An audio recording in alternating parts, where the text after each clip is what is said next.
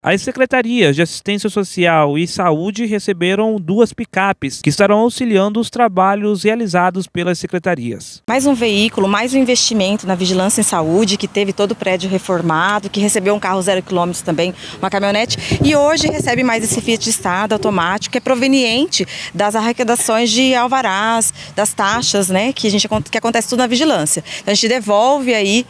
para a população e para os servidores, que é fruto do trabalho deles, é fruto do esforço também, né, de todos nós, para que a gente possa ter mais qualidade no trabalho, mais qualidade de atendimento. Então a gente que vê aí a vigilância se destacando nesse momento do município no combate à malária, fez um trabalho incrível, a gente conseguiu segurar e conter o avanço por enquanto. Então é investimento para melhorar todo esse quesito e a qualidade também dos profissionais. Nós temos uma equipe ampla, a gente faz aí 100%, por exemplo, da cobertura dos acamados,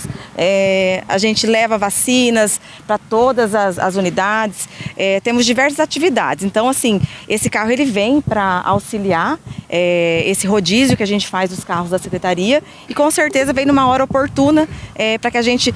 já vai começar agora a vacina antirrábica, temos outros tipos de ações também, então é um oportuno momento para poder receber esse veículo. Mais um veículo, mais um investimento ao qual a gente recebe através de parceria com contrapartida do município, a qual vem para ajudar nas demandas da nossa Secretaria de Assistência Social, inclusive principalmente ao setor de cadastro único, né, para as ações e tudo que são realizados no setor cadastro único. Investindo muito nessa área, né, na questão de veículos, hoje a gente tem vários veículos novos dentro da nossa secretaria, que é para atender o nosso público, os nossos usuários que precisa da Secretaria de Assistência Social.